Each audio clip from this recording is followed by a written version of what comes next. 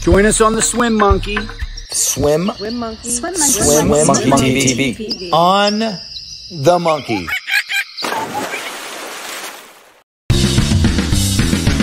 Up the blocks into a 2-day practice. Butterfly kicks and the hardest sport there is. Racing starts and don't breathe off the wall if you want to make it to Olympic team at all. Flip, turn, streamline, Florida swimming. Under the flags and dry land training. Long course season and Caleb Dressel. Short course season, Elizabeth Beisel. Tune in now to the Swimmer Joe Show.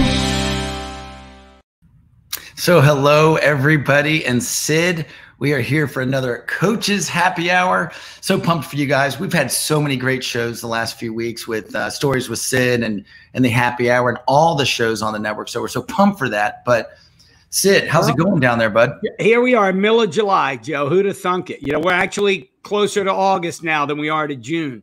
And tonight, I mean, I'm excited because we've got a couple guys who have made their home in South Florida.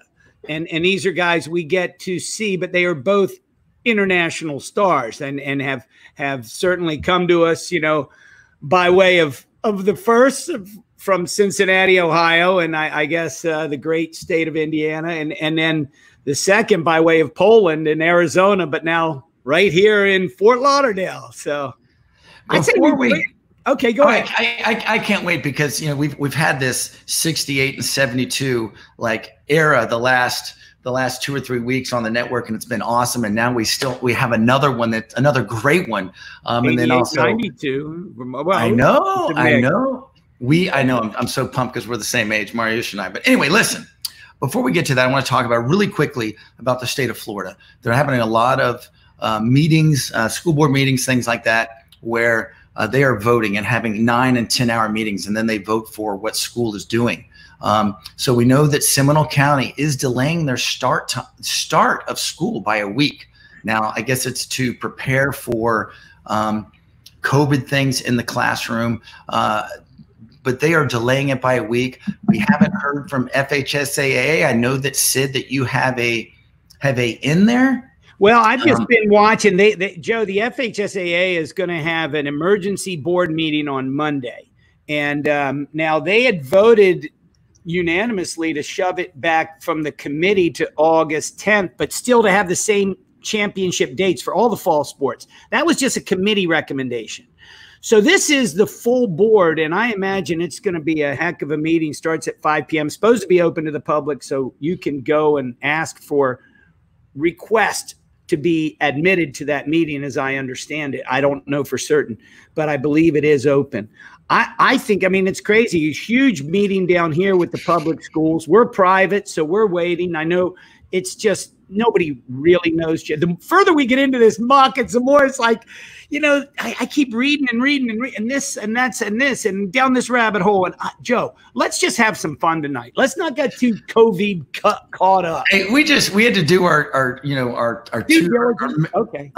COVID. Now it's time to have a little bit of fun. And guess who we have? Sid, we have amazing athletes, amazing coaches, amazing men tonight. I'm so pumped to have Gary Hall Sr., the very first USA swimmer to ever carry the flag in the Olympic Games. I knew he was the first.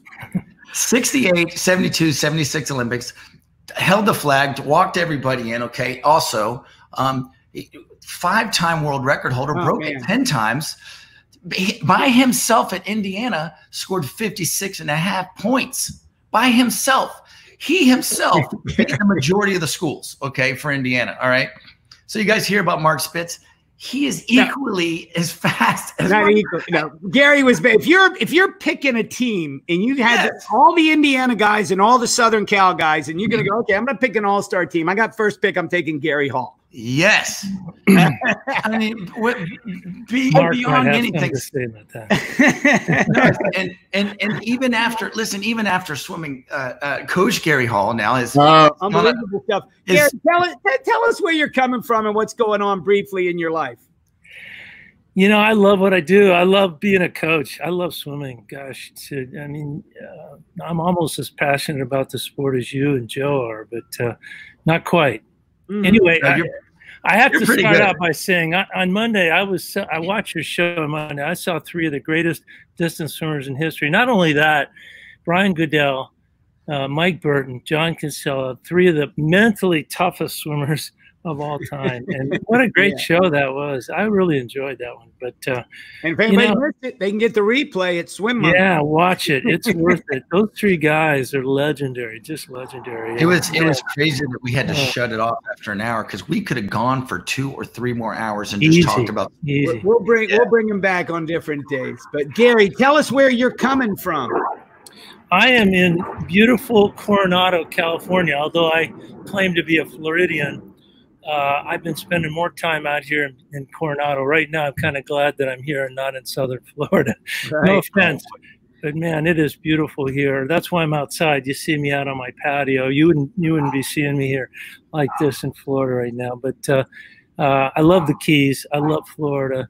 But I've been out here just trying to build this side of the country's business. It's kind of full circle for me. You mentioned Cincinnati and Indiana, but you forgot before that. And I started in California. That's right. And I ended up, I'm almost like going full circle here. But I'm leaving next week. I'm going back down to Florida. Gary Jr. is going to be down there with me for 2 weeks with his kids, my grandkids. And we're going to try to teach Charlie, his son, how to spearfish. And he's a killer. But oh my gosh, I'm looking at this kid. Like Gary, his hands, his fingers touch the ground when he's standing up. I mean, his arms are that long, and he's only 12. Gosh, that's awesome. He's 12. He's probably going to be 6'10". I'm thinking, this guy's got to swim. We got to get this guy. You got to get him in the water. You got to get him in the water. Somehow, we're going to get this guy in the water. Hey, speaking of 6'10", guess who we got on our show tonight? We have another all-star, Sid. He's a tall drink of water, but 6'10", I don't know. No, I know he's not 6'10". I'm just saying. And speaking of height, up there pretty good. Mariusz Podkoscielny. I'm pretty close. I think I was better in the intro early on, but you did good. You did good. So Mariusz here, outstanding distance swimmer in his own right for sure. Went to a couple of Olympic Games, senior national qualifier for his country, our champion for his country, junior champion, national champion for the United States, NCAA, and NCAA champion. Olympic record holder. Dude goes to his first Olympics and he's hoping to make the top 8 and ends up top qualifier, beating Wodad and all the people that were supposed to be better than him. I got to hear that story, by the way. I got to hear that story. We'll get to it. You must have been crazy nervous on that one. And doing a great job since he took over as head coach of Pinecrest down here in Fort Lauderdale, Florida. Welcome, Mariusz. Tell us what's happening in your life. Well, we're sitting anchored down here in South Florida. Got a little bit of taste of fun about 4 weeks ago. We opened up for about a week and a half, and things started going crazy down here again. And we're sitting on the sideline. Everybody's kind of getting into city pools. I'm trying to take care of my daughter, find her pool time and, keeping her time organized. Just like thousands of, of parents, swim parents, around the state and the country. Well, it's crazy, and we're lucky. We have a nice little pod in Orlando where there's some pools open. The bubble? You in the bubble, Joe? We are in a bubble. You're like the NBA. It's you and the NBA, right? The NBA is down the street, and I don't even know how they're doing that. That's crazy, but I don't know how they're doing that because well, it is actually huge out there, but there's still a lot of people around, so it's crazy. But the swim teams in Orlando, you're having fun at least. And Mariusz, we're using the beach a lot. Gary, I'm sure they're surfing out there, right? The beaches are open? Beaches are open, it's crowded. It was 4th of July. You couldn't find a place to sit in the sand. I don't know about social distancing because there wasn't any place to distance to. I mean, you literally, it's like, oh my God, it was crazy. But, it's like you said, I don't know. You never know. You just can't know who to believe or what to believe in all this madness. But, we're going to get through it. We'll be through it and soon, I hope. And that's what we have is positive messages, Joe, right? We have a classic with Mariusz starting his. Tell us about. Listen, we have positive messages with Mariusz. We have positive stuff with Gary Hall, of course. All of you guys are positive, so this is a very positive show. But we are going to talk about Mariusz's. How many days have you been writing something? going on 120. I didn't start immediately, but you know, I'm not a huge Facebook person. I randomly check things, but I stopped watching the news after about a week of being shut down, just because there was so much negative stuff coming out, so much scary stuff, and then all of it was being repeated on Facebook. So I kind of said, you know, I'm just going to come up with something that I'm not going to listen to all the negative stuff. Every day I'm going to come up with something that I didn't know before. I used to teach history at Pinecrest, so I love the kind of stuff. But you know, looking at something that we all had a lot of time on our hands, I'm going to put my time to work in a way that's going to be a little more thoughtful than all the stuff that we were getting because of the shutdown that lasted for almost 3 months, and technically we're still in it. So going on 120. So give us a couple of your favorite things that you did not know that you researched and found out. All right, you guys heard about a guy named Dean who ran 50 marathons in 50 days in Whoa. 50 days. Oh my gosh.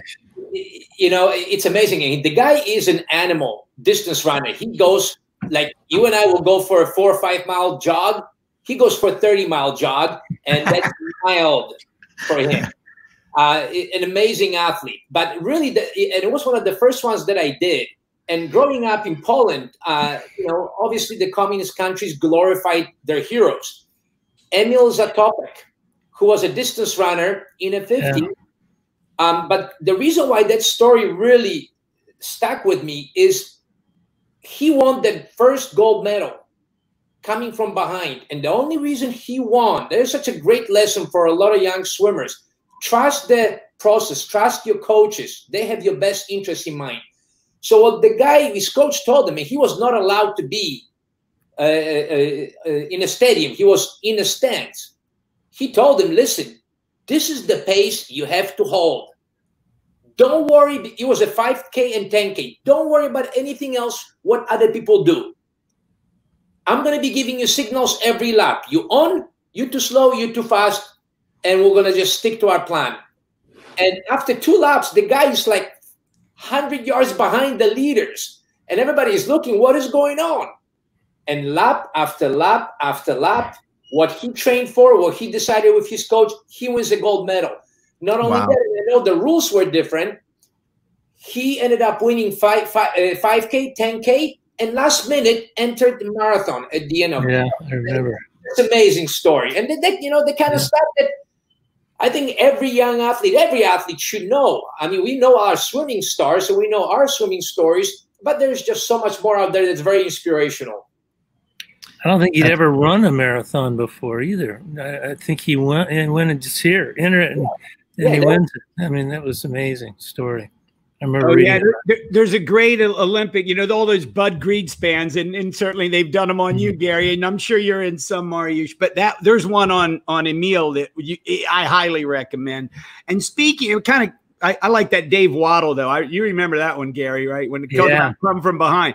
So tell me, Mariusz, let's start with your story first about your first Olympics. You know, you were coming up in the ranks. You'd been like a junior national champ in Poland. Walk us through exactly what kind of emotions it is to make the Olympic team. And then when you get there, what transpired in your first games, which were in Seoul, correct?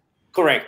So the process is a little different in Poland. You don't have Olympic trials. Things right now resembles kind of like Olympic trials, but we have simple time. What they tell us is they look at the previous year top 12 in the world, and the top 12 time was, the time cut to go to Olympics. And I moved to Mission Viejo in '87, try to make something of myself in the swimming world because opportunity came up. And very quickly, after a year, I broke the top 10 in the world, so I made the Olympic team. So my trip to Olympics was fairly easy because I didn't have to stress. I knew I was going at the beginning of '88. So all I had to do is to focus on training.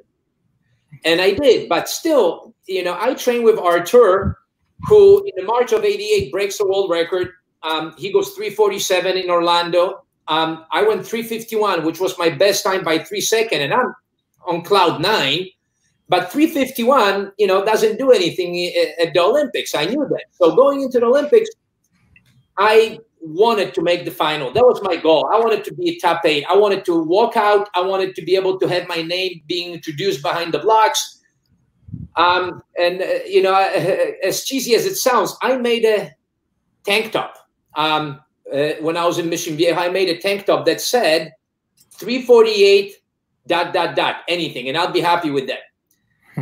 And I swim in lane 2 in a pretty loaded heat. I was in seated heats, and at the 200 mark, I noticed that I'm right there in the midst of it, and I still got something left. So I put pressure on it, and I touched the wall. And I just remembered that the only thing that mattered to me at that time was that I won the seated heat. Short of something going terribly wrong, I knew I made a final. So my arms went up. I'm excited. I didn't even look at the scoreboard, which started flashing Olympic record. So I'm getting out of bed. My coach, Terry Stoddard, is yelling in a scream, "Way to go, Mariusz!" And I'm walking out, and the person that was timing behind the blocks shakes me up and points me in it. Goes, "Look what you just did. You know that?" I look at it. I go, "New Olympic." I was just, this was like an icing on the cake. But that's when the scary stuff happened, because I was always in the shadow of Artur. So Artur was the guy that took all the media attention from us. I was just kind of there for a ride. And I'm walking out of the facilities, and I've got cameras in my face. I don't know what is going on. I don't know why this is going on. I want to go back to our room and rest.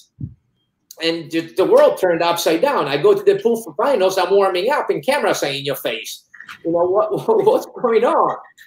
So, were you able, Mariusz? Were you able to rest the way you wanted to between prelims and finals? What was that like? All right, Sid. So there's the story. No. No. No. Short answer. You can write books about what we didn't know then or didn't care. As far as I remember, I played cards in between prelims and finals. I never, ever take naps. So I wasn't resting in between. I was just killing time, trying to keep my mind on something else, doing everything except laying flat and resting. So, but those are the days.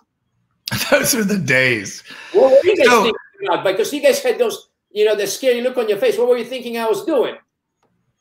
Yeah, he was on the block just going, "Oh my God, I can't believe I everything's looking at me." I want to know when you were standing on the block. Yeah, finals. And you're in the finals, and you're going, I hope I don't, do something crazy on the block here, because I'm nervous as can be. I mean, what was that like before?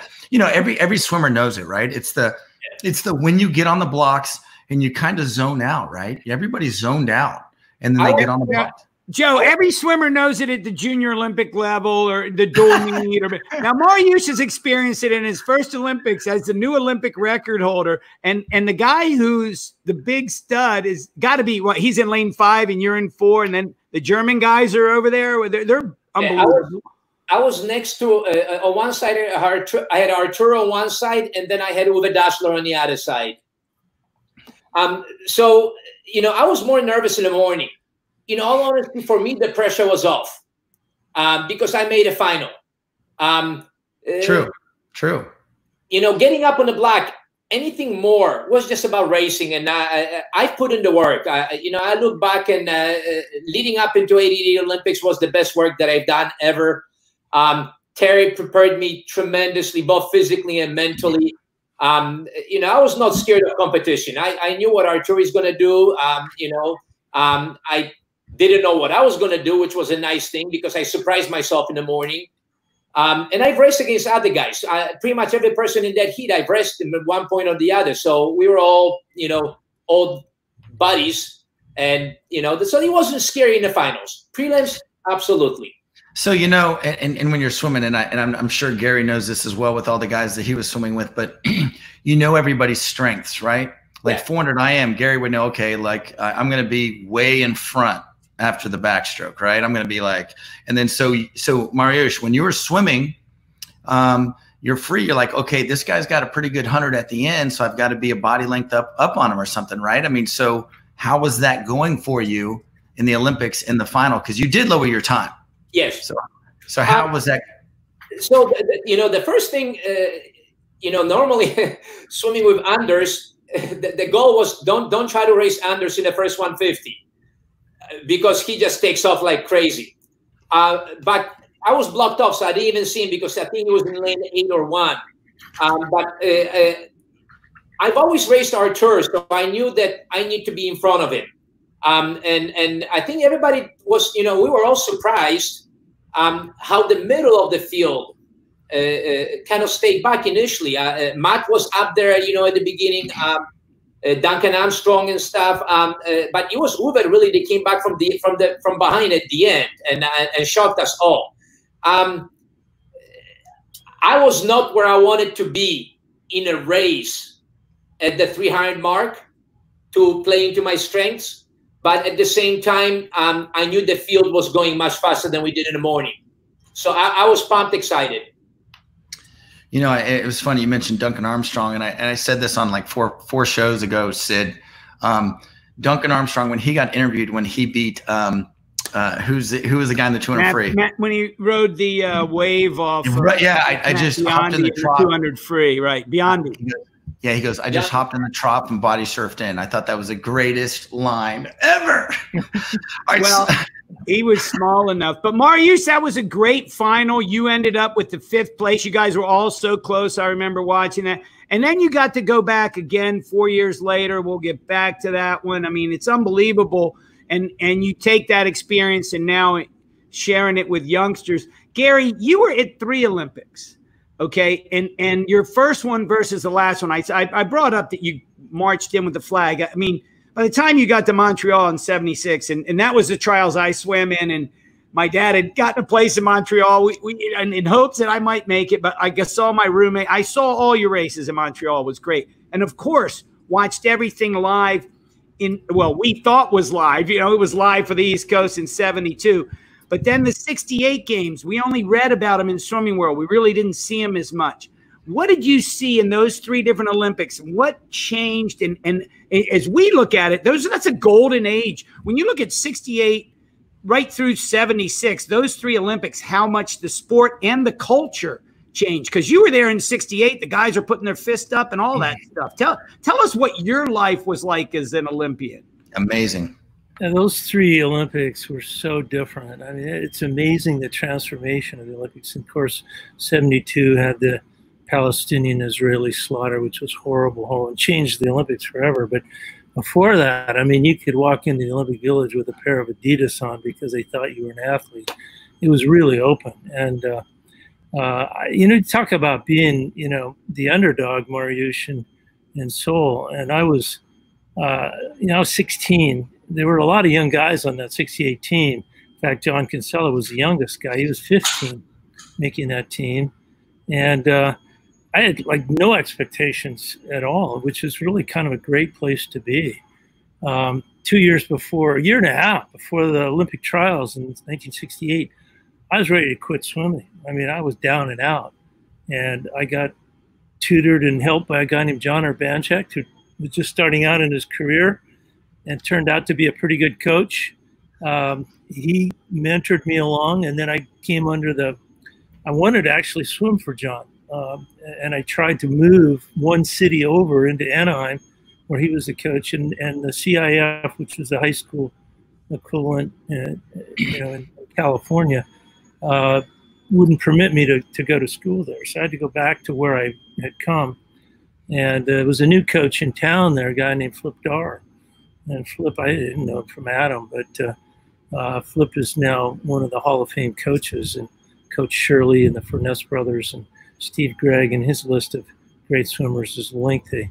But Flip really took me from being a nobody to the Olympics. I remember walking into his office first day, and he said, he said, "Hey, Gary, nice to have you back." And I said, "Well, thanks. I was trying to go away from the school, and I came back."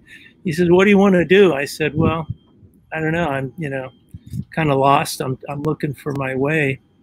He said, "You want to make the Olympics?" I said, yeah, sure. Obviously, I'd love to. That's been my dream since I started. He said, well, then you're going to have to swim the 400 IM. I said, really? He said, yeah, that's the weakest stroke on the schedule. He said, nobody likes to swim that event. He said, you want to make it, you got to go to the lowest hanging fruit. I said, okay, but I can't swim breaststroke. And actually, I never could swim breaststroke. And I'm part of the extinct breed of IMers that couldn't swim breaststroke. They don't exist anymore. But, you're right about that. They do not exist. Oh, man. But anyway, I just, he really started training me for the 4IM. I went to the trials, really with no expectations, although I'd actually set the world record that summer. It was interesting. That record, that 4IM record, was broken 4 times, I think, that summer by Greg Buckingham. He broke Dick Ross' record. Then I broke it. Then Charlie Hickox broke it. And then Greg Buckingham and Charlie and I ended up swimming in the Olympics. But it was an amazing experience being there at 16. It was in history, those 68 Olympics were the social Olympics. Everybody remembers Tommy Smith, John Carlos, and the gloves and everything. There were lots of issues going on in those Olympics, but to be a part of that was really, really something special. Well, you didn't just swim in it. You guys went a 1-2 sweep. I mean, weren't you only a few tenths behind Hickox? And you guys were teammates at Indiana, right? No, not yet, but yeah, he was ahead. He had already graduated when I started, but we, Charlie, I'll never forget this. 400 IM is hard enough, right? But when you do it at 7,000 feet, that's just like, oh my gosh. That's like pouring fuel on the fire. That's torture. That's a hard event anywhere. So I remember, how hard it was really hurting. And Charlie and I were like stroke for stroke through the whole thing. We both had terrible breaststrokes. Both blew. We totally blew our back to breast transitions. We both just completely annihilated. If you look at it, and I can't even find a video of that race anywhere. They didn't. Maybe I have to get to ABC, I guess, because no one seems to have my dad was filming it and dropped the camera in the last 100 to watch the race, so I didn't even get to see that. But I remember coming off the last wall, and it was like, God, where is the finish of this race? And I looked over, and I'm breathing to the left, and Charlie's breathing to the right, and we're both just dying, right? And we see each other. It's like he's looking at each other in the same breath. He's looking at me, and I'm looking at him. And I put my head back down, and I said, okay, I'm going to take one more stroke, and I don't care how bad this hurts. I'm going for it. I'm going to get to that wall first. So I take one more kind of lollygag stroke, and then I bear down and I look up and I see Charlie's suit. So he had done that one stroke before me, and I couldn't catch him. He was gone, and he was an amazing swimmer, a great swimmer. Oh yeah. How was it? How was it? Yeah. How was it? I know we have more Olympics to talk about for you, but how was it training with all those guys around you? I mean, you had so many guys to race and train. How was that? That was my first international meet. I'd never represented the United States. So here I'm thrown into this Olympic team, and I was 16. My nickname was Clean Harold because I'd never been on a date. They called me Harry Gall instead of Gary Hall. And then I sort of got changed to Clean Harold. And I like it. Yeah, I'm not as clean as I used to be. You need to make shirts with that and put the race club on. I'm telling you, that would be awesome. Yeah. And if Doug Russell and who else was I running with? Kenny, who was the freestyler? Kenny Webb. Kenny Webb. And there was a third guy. They were all like 24. They were the oldest guys, and I'm rooming with them. And I'm 16. And man, they just it was murderous. They were not very forgiving, but for whatever reason, I ended up in their room.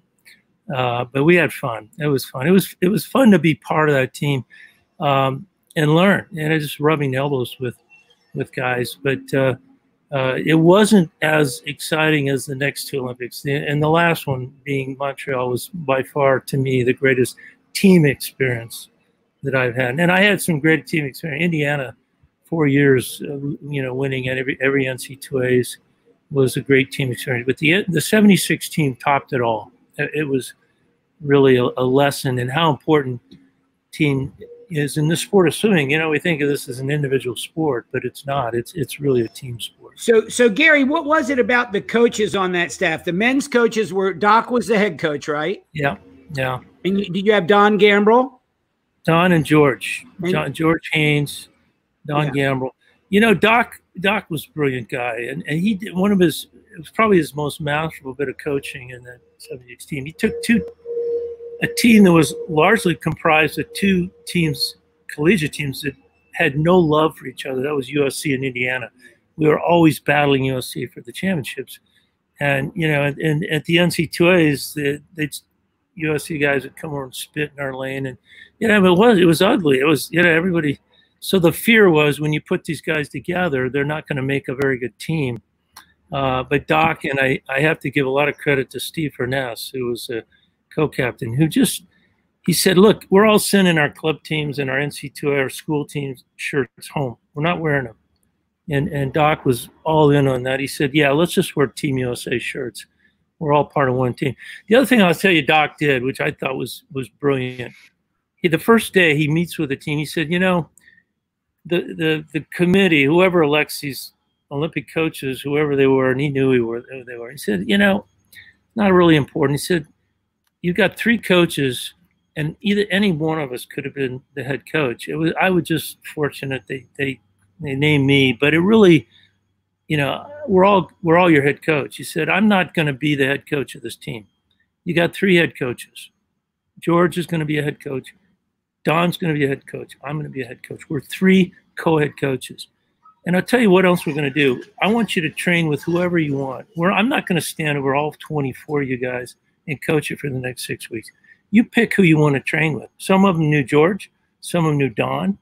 I mean, I heard Brian Goodell thank Don Gambrell. Don Gambrell was a great distance coach, and he prepared Brian for one of the greatest athletic performances of all time. I like that. And, you know, they can go where they want to go, where they're more comfortable. Now, Gary, to be fair, in 76, it was still pretty much, you know, men swimming in college. Women hadn't started yet. And our women's team was more of a girls' team. They were very young still, 68, 72, even younger probably. Yeah. But 76 still young, with everything that was going on with the East German doping, which obviously Shirley Babishoff and all the girls knew. I know all those girls pretty well and have watched that. I'd love to get that the relay members that are available on one of these shows, because that was such a fantastic thing for them, but they were experiencing something so different. Did Doc did you still mix with the girls when you got to the pool? Was it guys and girls, two teams? How did that affect everybody? Sid, now you know they were with the girls. I mean, come on. You know what?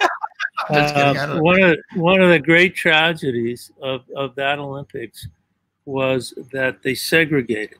They really segregated the men and the women, not just during the training camps. I mean, their training camp. We were in Canton, Ohio. I don't remember where they were, but they weren't anywhere close to us. Wow. So we didn't see them in training. Then we go to the Olympics. They're on one end of the Olympic village, and we're on the other end. And it was by design. It was a horrible thing, and they needed us. They really, really needed us, and we weren't there to put our arm around them and say, "You guys are going to be okay." You know, you're gonna rise to it. And they did what they did on that last day was on their own. And Jack Nelson had a lot to do with that. I think Jack and Jim Montrella. Who else was a coach on that? Frank Elm. Frank Elm. They did a brilliant job of really getting their troops back and saying, "Look, this we may have lost, you know, some battles here, but the war isn't over." And they came back on that last day. That's arguably the greatest athletic performance of all time. I would agree. I was in tears watching that. I mean, we were all it was so emotional, and I really felt that Jack Nelson got a raw deal in the film, and I understand why they didn't want to, but they didn't talk about him. They didn't say anything about him, and I just think it was unfair, because from watching that, I mean, from being there, from knowing that everybody, certainly in hearing you say it, Gary, I appreciate it. It's just a shame that those girls did not have more And yet I was glad to see when we had the 16 trials that certainly that film told a great deal of the story. I mean, it was powerful. It was exciting to watch. And I think it told it to another generation. But so you guys were there having the greatest ever USA, and finally the girls could join you. Did you get to party the last night together, or what happened at the end? Yeah, I mean, we finally kind of got together and celebrated at the end. And we had a lot to celebrate about. It was, everybody knew the East Germans were cheating. It was obvious. It was blatant. Since 73, really, from Belgrade. 73 is when it became, you know, I mean, they went from nothing to also winning every event in Belgrade. First World Championships. Next year, they had that dual meet. I don't know if you guys remember. In Concord. And the women were, I mean, they were just, they were huge. And it was, but, you know, and then Shirley, I always felt, because she was my teammate and killed me in practice, by the way. An amazing swimmer. Girls could train, that's what Brian said. He knew he had arrived when he could finally beat Shirley, because she would beat, you know, and then, you know, that was a great story too, you know, and you guys, you were swimming for Flip then, right? You and Bruce, Steve, Greg, you know, Greg. She probably had the flu when she got beat. Well, listen, Joe, your favorite beverage, it's time. We missed our half-hour tribute, but I'm doing the Beach Patrol with my favorite beverage tonight. And fellas, I want to hear the last Olympics for you, Gary. Hold on, before you do that, I want to also tell people that are watching from all the different platforms, if you would click the screen, you will be able to join the chat, the proper chat. If you want to ask these great coaches and athletes any questions, please do so. But you do have to click the screen so you get on the right stream. Okay. Anyway, go ahead. So Gary, that 76 was unbelievable, and I think it was really where we came over. So you did, you know, 72. We jumped over. We didn't really talk about, but the culture that when you see USA going from 68 in the Vietnam War to where we're pulling out, and then we get to 72 and we learn about terrorism. What lessons do you still carry today that you learned from those games? You know, and no one saw that coming. 72. That was just a total shock. Fortunately, the swimming was over. We missed it. It was by one day. They came in one day after the swimming was over. In fact, we were scheduled to go to an exhibition swim in Regensburg, which is near Munich, and I had spent the night outside the village. We were done, so I went to a hotel and I was staying outside. And I came back. I got out of the subway and I see a line 20 deep all the way around the village. There were people lined up, and I couldn't read the papers, you know, because it was German, and I was trying to figure out what was going on. And you know, there were armored tanks and police cars and sirens and all this stuff going on. And I finally worked my way. I had to force myself up to the entry to figure out how to get it, you know, to get back in, because I knew I needed to be there to catch the buses to get on that, to go to the exhibition. And they wouldn't let me in. And I finally, George Haynes walked by. There were very few people going by. Everybody was hunkered down in their room. And I was there for an hour, and I still had no idea what had happened. And I finally flagged George down. He came over and was able to get me in. He said, "Gary, this is the end. It's over. There's not going to be any more Olympics." What happened? He said, "Well, terrorists came in last night. They killed a bunch of Israeli athletes, and they're up there in that room." He's pointing at like the building right next door. He said, "They're up there right now." I said, "Are you kidding me?" He said, "No." He said, "The Olympics are over. It's done." And I felt this, you know, this horrible sense of like, how did this happen? You know, and it did. It changed the complexion and the safety and just like 9/11 changed U.S. forever. 72 changed the Olympics forever. You know, you guys have such a memory and a history that is amazing to hear that. And sorry that you guys had to live through that. That's an awful time for sure. It was a sad moment. I remember going back to the room, and Mark Spitz was in the room. We roomed together. So he's Jewish, you know, and they're fearing for his life, right? Right. So the FBI came in and took Mark out, put him in the trunk of a Mercedes-Benz, and drove him to the airport and put him on a plane to London to get him out of there. Wow. And you know, his whole room was just full of Western Union telegrams congratulating him. He didn't have time to open them. So you were actually rooming with Mark while he is going and getting 7 golds and 7 world records. You're the roommate. So my job was to count the medals as they came in.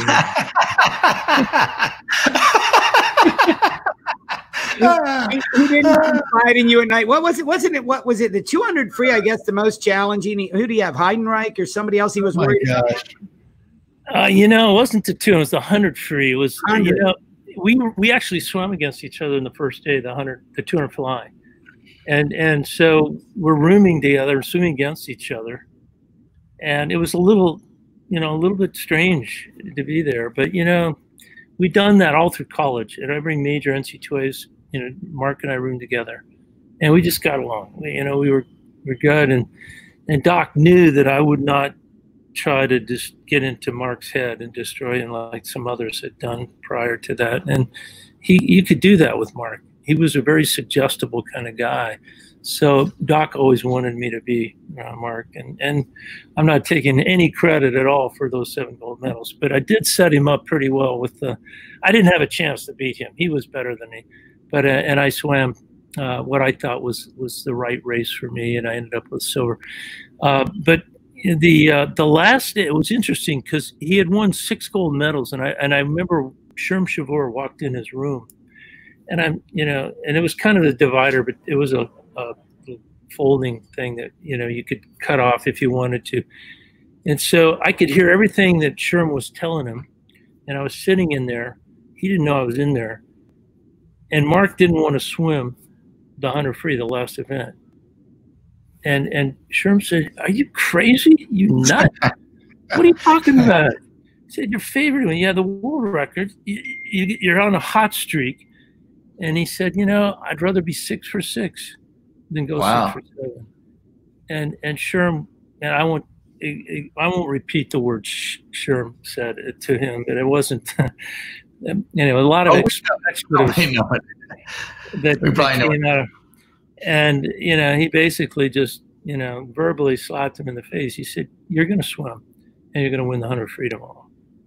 And he got up, and the crazy thing was, and Jerry Heidenreich was a phenomenally talented swimmer. Those who knew Jerry, he probably was the one guy that had a chance of beating Spitz. But and he swam a great swim, but he got second.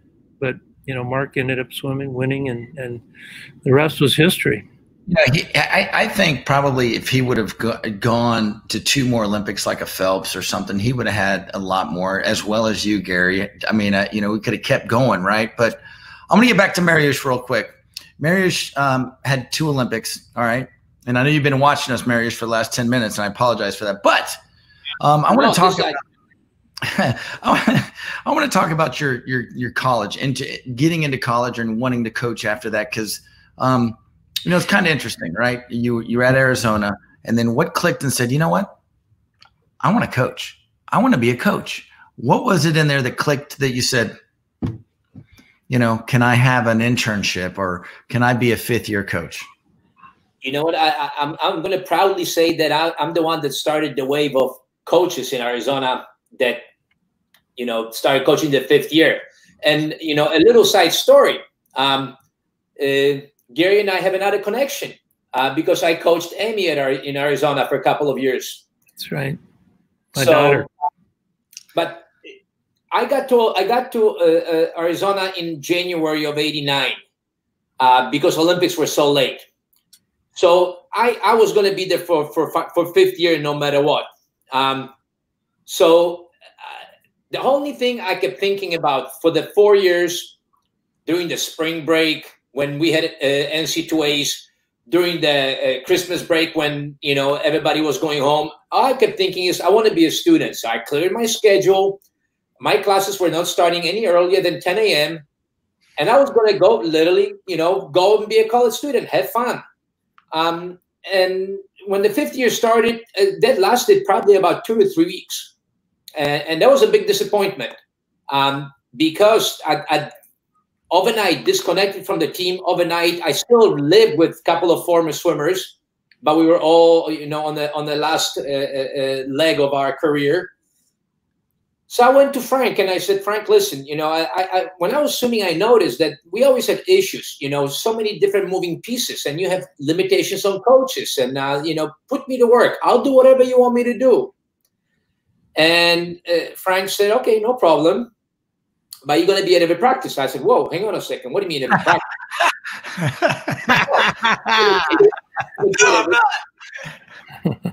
Okay, well, you know, I missed it. But I told him, okay, so, you know, let's get through till December, and then, you know, I'm going to start removing myself maybe a little bit. But December comes around, and Frank tells me, okay, well, this is going to be your group. And he gives me part of distance group. I said, okay, so what they doing? He goes, no, it's your show now. But that moment when we came back for Christmas training was the moment when it all clicked to me what I want to do. I went to NC2As. Chad Carvin was a freshman. He got second in NC2As. All those things just hooked me.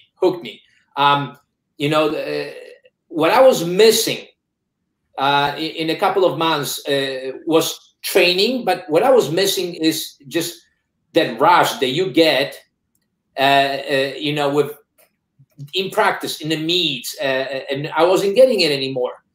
And needless to say, you know, when I went to conference and NC2As and I saw swimmers that I partially helped do something special, it was like an onslaught of positive emotions, of fun. And I said, this is what I want to do. And, you know, I'll be grateful to Frank forever and ever because he gave me my first opportunity, you know, as a volunteer. And then when position opened up, I walked into a full-time position at the University of Arizona. You know, nowadays you just can't do that anymore. Yeah, you know, it's that rush. Every one of us here get that. I know Sid gets the rush when he sees kids go fast, or a kid that he taught a flip turn do well. Gary down at the race club when he teaches kids strokes. And by the way, if you haven't seen the race club videos, they're amazing. They're probably the best videos out there. You need to go check it out. Joe, can we put that link up on our we can put it up right in the post of the box. Yeah, Beth can put it up. But I mean, you know, it's the rush of seeing a kid that we all taught to do a stroke, to do a flip turn, to race, do something at junior, senior, Olympic level. It's just it's the best rush in the world. So, Mariusz, man, we all get you on that. That's for sure. Now, you coached a couple colleges, right? We've been at Oregon State. We've been at UM. I started. Oh yeah, Arizona. So what's the thought of, okay, you know, I'm done with college. I want to go to Pinecrest. How did that come about? You know what? It was I loved my experience at Miami, but you know, looking back, you know, it wasn't, you know, what brought me to Miami. I did, you know, I thought I did very well at Oregon State. We had an old beat up pool. And we got into top 25 at NC2As with that. So, you know, what I wanted was a 50-meter pool. You know, and Miami was going to give me that. But, you know, there were a lot of other things that, you know, that didn't necessarily go the way that I wanted to. In the meantime, my daughter is born. You know, trying to recruit and do all the other things in college is difficult. You know, so when my contract was up and we were parting ways in Miami, you know, Jay, whom I'd known since I was in California, you know, swimming. Jay Fitzgerald.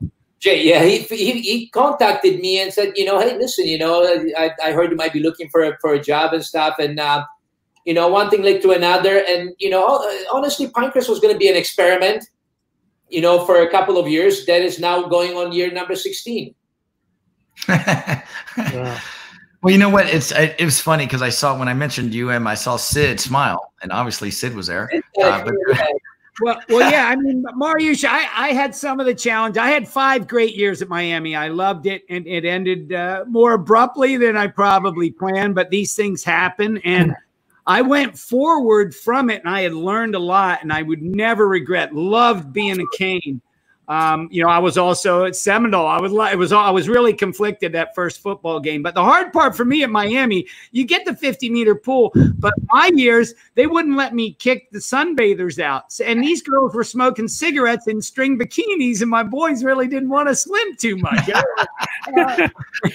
Well, so when I got, we only had 16. Comes interesting, you know, I can argue that when you bring on Friday evening, which was the prime bathing day time, when you bring guys on the pool deck, they might feel, okay, well, this is the place I want to go to school. But when you're only coaching women's team, you know, it's got to be all about athleticism and bringing, you know, our girls on a recruiting trip, and you literally walking over sunbathers, and you got people behind the blocks that you can't move. It becomes challenging. Yeah, I bet. So there was a question out there by Bess, actually. She asked, any tips for coaching your own child? And I know that Mariusz, you coach yours. I know, Sid, you've coached yours. Gary, I know you've coached yours. So what, or been around that. So what's your 25-cent answer to all three of those things, coaching your own kid? Because we have 9 minutes left. I do want to get to Gary's book. And I do want to follow up a little bit more with Mariusz. So go ahead, Mariusz, coaching your own kid. Actually, she's standing right here, so I got to be careful what I say. Bring her in. Bring her in. Yeah. Bring her in. Let's see. Hey! That is a swimmer. You can look at that girl. You can tell she's fast. She runs every evening, so she just finished her run. It was beautiful. It was difficult. It was difficult to transition. I've enjoyed my relationship, and Danny Palmiotto did a phenomenal job with her. January 1 this year, when I started coaching her, and I enjoyed everything about being a dad. And I made a point of not trying to be a coach at any point at a time. But January 1 comes around, we had to deal with it. And January was very difficult because there was a lot of transitions. There were some tears. But one thing, and I've heard it from other people, other coaches, you know, one thing that we decided right away, I said, whatever issues we have, or whatever swimming related stuff we have, we're going to solve it before we leave the pool. So whether it was in the office, whether it was on the pool deck, once we walked out of that gate, I was dad, and not a word on swimming was going to be spoken. And we're trying to keep those boundaries very clear, because I don't want to be home sitting at a dinner table and having an upset athlete. I'd rather have an upset daughter that I can try to be dad to, or, you know, at least play one. So keeping the distance, I think that's very important. So Gary, I know that you dealt with your son a lot at multiple Olympics. Tell us a little bit about that and handling all that with him. Well, you know, actually, Joe, I feel fortunate, and I don't envy any dad who has to be also a coach. It's a tough job just being a dad today, and when you have to be the coach and the dad, it's a really, really hard thing to do. And Mariusz is right. You have to kind of make boundaries and separations. But I was fortunate. I mean, Mike Bottom was the guy that really took Gary, you know, and they just had a great connection. And once I discovered a coach that really bonded with Gary and Gary liked, I knew that was all I needed to do. Just lead him to the right guy, and the rest would happen. And, you know, same with my other kids. They were all great swimmers. They were all good or great swimmers. But I wanted to be a dad, and I was in another life. I was a surgeon at the time. I was busy doing that, so I really didn't have time to coach. But I'm kind of glad the way it worked out, and I hope that if I have a chance to coach any of their children, which are my grandchildren, I would honor that. I would love that. That's a different role. That one I can handle. Especially the kid that you said early on that could touch his toes standing there. That's the guy we need to talk to. Oh, man. Yeah. Don't just take him spearfishing, Gary. Let's get him doing some backstroke. We need that guy. All right, Sid, give us. I did see Tanya Hammond put in a little sticker there for Mariusz, and she saw firsthand being one of your assistant coaches for a long time. And I think, Mariusz, you do. Here's one tip. My wife made this rule when Quinn was coming up, because when he was 8, 9, 10, 11, 12, and I think it's easier. Gary might know, because I coached my daughter a little bit, but she was really water polo. So Quinn, it was doing a guy to a guy. it's probably a little easier, you know, having a daughter. I just know my issues being a dad as female is different. But we had one rule: leave it at the pool, just like you said. Unless Quinn brought up swimming at home, we didn't talk. I couldn't bring it up. Couldn't talk about relay order or splits, right? But once he brought it up, it was like, okay, we were allowed. You know, like I would let him lead the conversation. But overall, it was a joyous experience. I talked to Bob Matson, my mentor, about it. You know, Gary, it is a challenge. And Joe, for all these guys, that's why Gary wrote us a book. So what do we got on it? Let's talk about the book. All right, give us the elevator pitch, and then let's dive into this a little bit. So this book is what I call COVID therapy to keep me from going crazy. And I owe this to my wife, because like 1 or 2 weeks into this crazy quarantine, she saw I was just crazy. I was going nuts. I couldn't coach. The pools were closed. And she said, you know, why don't you take all those articles you write for SwimSwam and just put them together, make a book out of it. So I didn't really do that. I started out thinking I would do that, but I ended up writing a book called The Fundamentals of Fast Swimming. And it's really about technique, but it's more than that. It's kind of a compilation of a lot of what I've learned from, and, you know, I acknowledge at the beginning of the book, the coaches that have mentored me and tutored me through the years. And it was like reading a Hall of Fame list. And I can go through them, starting from Rick Rowland, who just passed away just a few weeks ago, senior, Lee Arth, John Urbanchek, Flip Dart, Gambrel, Peter Dalen, George Haynes, Doc, Councilman, Charlie Hickox. That's a who's who of coaching list, you know, and I'm thinking, wow, I've had some pretty amazing people influence me and help me to learn this sport. But this book is about swimming technique and what I've learned with some really interesting technology. And always been a science guy, love technology. So I think it's pretty good. I've got Mike Bottom reviewing it and David Marsh reviewing it right now, and I hope that if they don't, you know, I told them it's good for one of two things. It's either going to help them be better coaches, or it's going to put them to sleep at night if they can't sleep. So one or the other will be good for them. But I think they like it. It'll be out in a few weeks, and we'll find out. Let the people read it and be the judges. Well, we'll definitely put it up for sure. That's going to be good to read. Definitely, I'm psyched for it. All right, so listen, we've got a couple of minutes left. Sid and I do this at every show.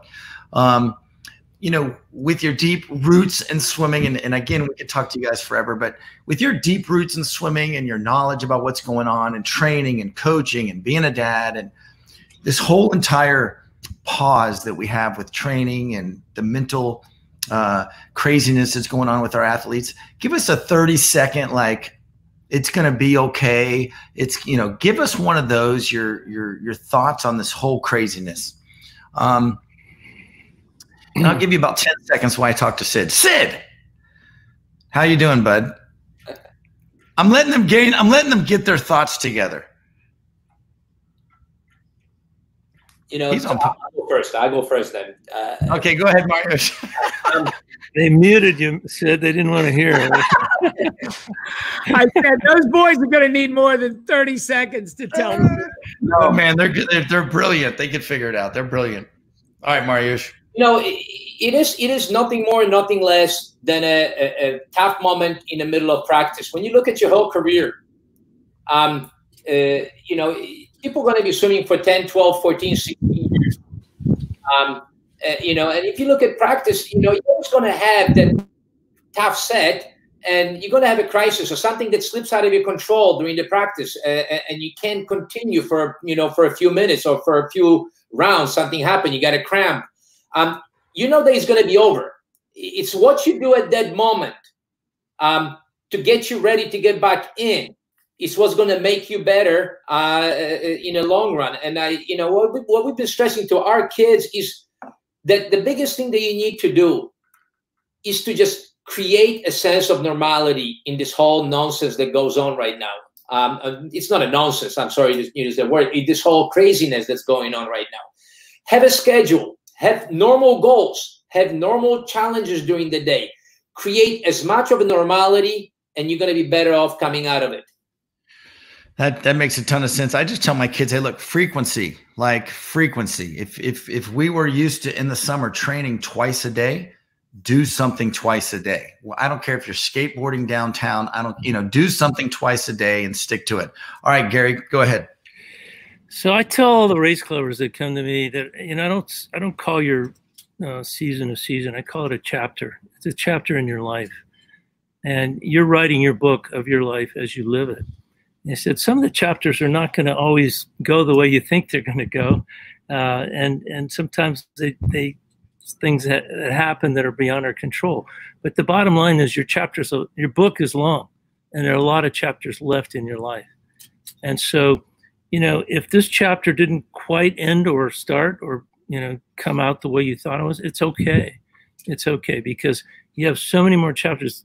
Having one go awry doesn't make the book a bad book. It just means that one kind of, didn't go the way expected. So, this was a very short time in most people's career. And in some respects, getting away from swimming might not hurt in the long run. It might not be such a bad thing for people. Sid, these guys are so daggum wise, I can't stand it. All right. Well, give me 10 seconds and then we'll say goodbye to everybody. So thankful to have them both. Here's the deal, Joe. It's painful right now. It's going to change. We need to change. And it's a good pause. We look for the silver linings. We step back. We make the best of it. And that's what we do. We go forward. My son says, make those who come out of this time and have made the best of their time will be ahead of their time. Yeah. That's amen. Amen, guys. Hey, listen, you guys are awesome. I appreciate you guys coming on with us. And, we'd love to have you back on so we can dive more into things, but appreciate your time. And we will see you down the road. We have a lot of shows coming up. We have Sid next week on Monday. We do have I got national team open water, former head coach Rick Walker, coached many years at Southern Illinois, recently retired. National team coach and swimmer Marion Clark from a long time at University of Pittsburgh. And maybe one more special guest. We're going to talk about how we got open water into the Olympics and some of those glory days of the 25K, amongst other things, because Rick's experience at SIU, he's got, lots of stories. So that's Monday night, Joe. So thanks. All right. Well, listen, stay tuned, guys. And again, thank you guys very much. And we'll see you next time on Coach's Happy Hour. Thank you, Sid. Thank you guys both. See you later. Join us on the Swim Monkey. Swim Monkey TV on the Monkey.